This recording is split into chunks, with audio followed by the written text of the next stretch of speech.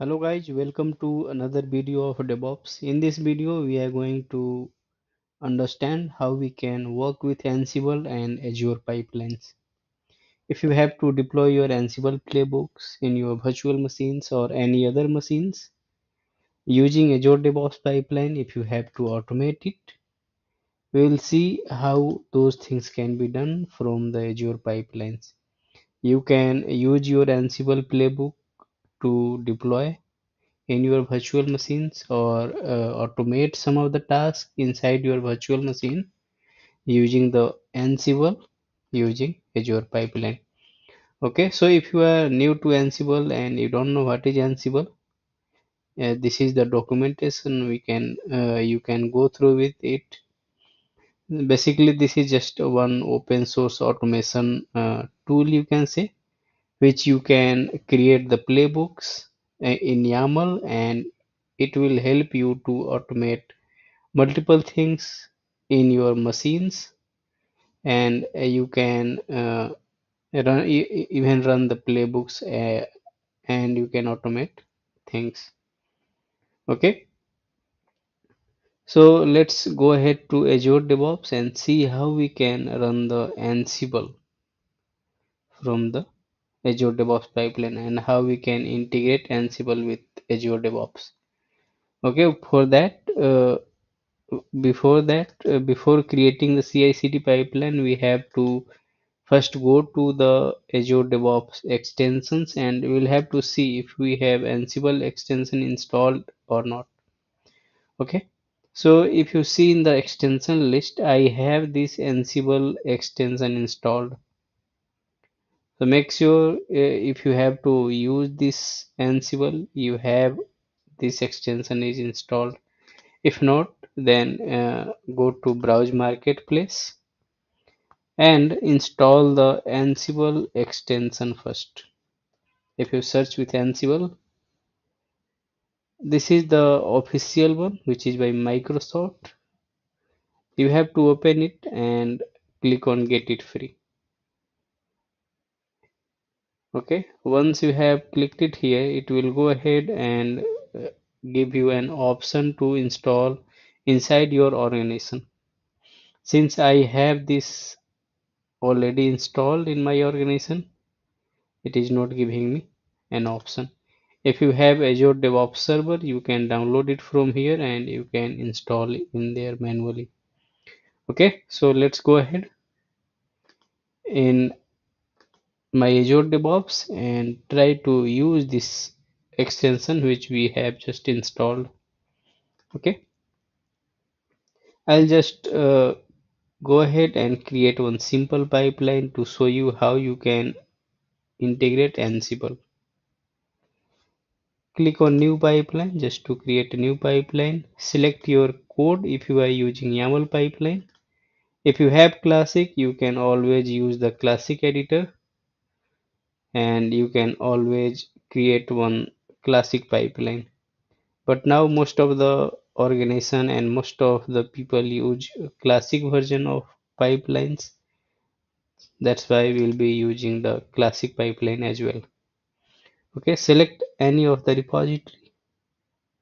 Let me select this test audio, or okay, let me select this test audio repository and select the starter pipeline. If you select the starter pipeline, some of the things will come by default, like trigger, pull, steps, and other things. To use the Ansible task, just type hyphen and type task. Search for Ansible here. If you see this Ansible at the rate 0 is coming, and this is our Ansible task. You can add it directly. You can add other things as well, like properties, name, display name, and other conditions if you want, and you can add inputs now. So input, this is the mandatory one, you will have to give it if you want to run this task, because this will add all the inputs which are needed to run this Ansible task.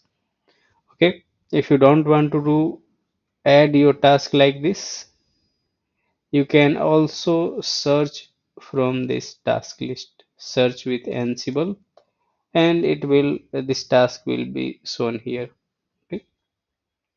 You can see this task executes an Ansible playbook using a specified inventory via command line interface. Select it, and here some of the options you can see. You will have to provide the Ansible location, that is either in your agent machine. Agent machine means this one, this agent pool machine which we are using to run this pipeline. Okay, if you have your Ansible installed in this machine, select the agent machine, else you will have to select the remote machine where you want to install or you want to run your Ansible playbook.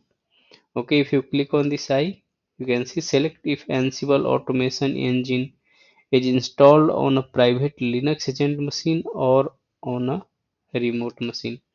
So if Ansible is installed in that agent machine, or you can say self-hosted agent pool, you can select it this one so that it will go ahead and automatically look for Ansible inside the agent machine. Okay, but if you don't have it installed here, you can directly select the remote machine as well.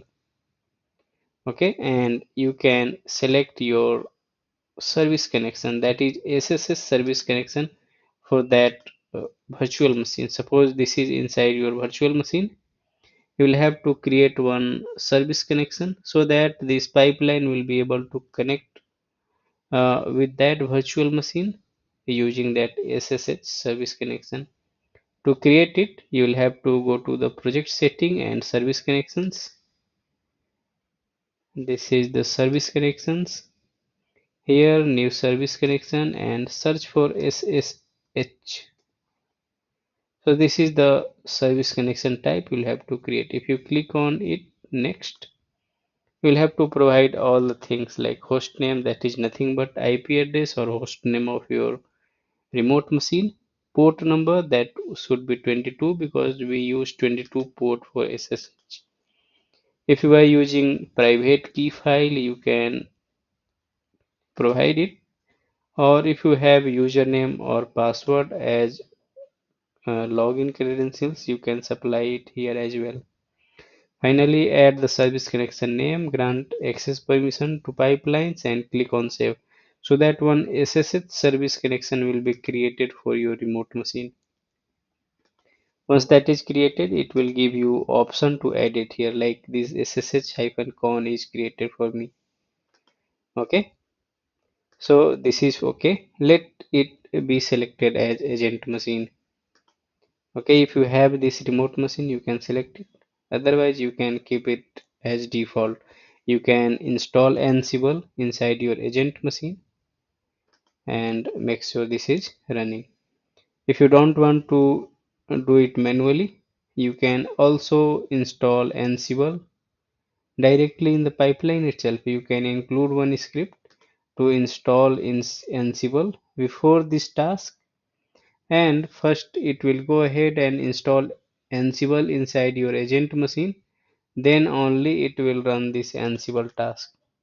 Okay, so even if you don't have Ansible installed, you can use that script to install the Ansible first. This is best practice because even if some agent is new, or if you are running this in your Microsoft hosted agent pool, in that case also pipeline will install Ansible by itself. You don't need to do anything. Okay, let's go ahead. Ansible location is agent machine. Now here you will have to provide the playbook. That is nothing but the Ansible playbook and the YAML files which should be running inside the remote machine. Okay, inside the virtual machine, you can say. If you see, specify the path to the playbook file to be executed on the Ansible machine. Playbooks declare Ansible configuration, deployment, and orchestration steps in YAML format. You can provide the YAML path. Suppose that is inside uh, some directory, you can just type something like this. Suppose this is inside temp folder, and suppose ansible.yaml. You can provide something like this. Suppose this is your path. Ansible, this agent machine will look for this playbook inside this path, and it will execute that. It will run that Ansible playbook. Okay. Once this is done, you can add the inventory. Where is your inventory? If you have inventory file, you can select this option, use default inventory file. If you have something else, like if you want to provide this inventory inline, you can select the inline and you can add the contents here as well. Okay. If you have in some file, you can select the file, and again you can supply the inventory file inside your agent machine, so that it will Ansible and agent machine will copy those inventory file inside your Ansible machine, and it will go ahead and execute that. Okay, if you have host list, you can also add it here with comma separated. If you have multiple host list, you can add them with comma separated, something like this. Okay, after inventory is done, if you go to advanced, if you want to run this Ansible playbook with sudo access, you can select this, so that this pipeline will run the Ansible playbook with sudo access. If there are something which for that you require sudo access, you will have to select it. Otherwise, you can keep this as default. There is some condition. The run operation with sudo, it works only when the Ansible user is sudo with no password option. The pipeline would be running with some user, right? So make sure that user is having this permission. Then only it will work. Otherwise, it will go ahead and run without sudo. If you have some additional parameters inside your Ansible playbook, you can supply it from here. Okay, if you want to fail this task, whenever there is some error inside your playbook while running your playbook, you can check it, so that it will go ahead and fail the pipeline whenever your playbook has been failed. Okay, suppose this Azure user is having, you are giving this checking this sudo option, and you are giving sudo user as Azure user. Then Azure user should have sudo permission, then only it will work, otherwise it will not work. Okay, so these are some of the things we need to provide if you want to run the Ansible playbooks from your Azure DevOps pipeline. If you select the remote machine, you can also add other things like this. If you have like Ansible location in remote machine, select the Ansible SSH point, select the playbook as well. Where is the source? If source is agent machine, it will go ahead and copy your Ansible playbooks from your agent machine to the Ansible machine. If you click on this root I, it will say specify the working directory path where playbook and associated files are located on the agent machine.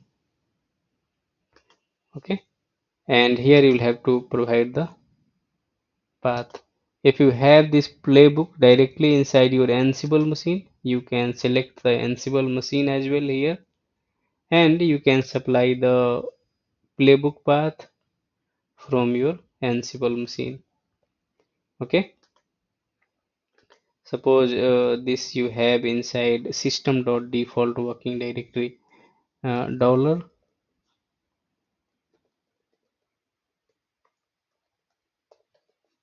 So you can provide something like this.